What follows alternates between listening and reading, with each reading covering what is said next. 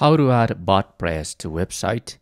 Hello everybody and welcome to our channel. Today you're going to learn how you can link Botpress to any website. So please watch till the end to properly understand the tutorial.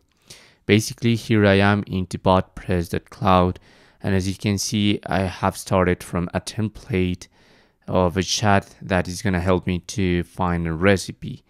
So just remember that any of the chats you have here in Botpress, just be sure that you are published your chat.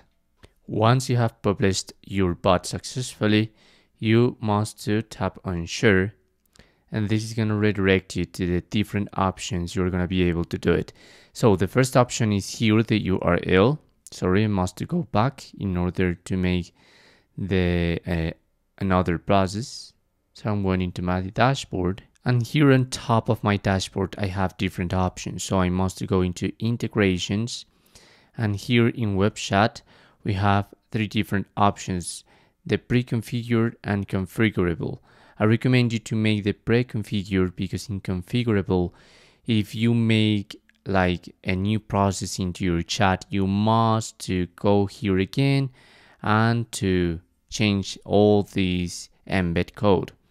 But in pre-configured it is not the same. So this is the URL I showed you previously, but you can copy this code and you must paste it into the body of your website.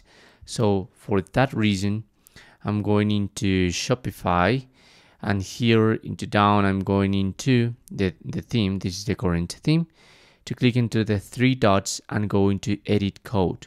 There into theme.liquid, this is what you're gonna find, and you must paste it into the body. So just let me see. So here the body begins and this is the end of the body. So I'm going to open a new space here at the end of the body to paste my script and just click on save. So if you want to be sure that this has been working, so you must go back, and I'm going into customize my theme, and as you can see there is my chat, and this is the bot of Botpress, and that's how it works.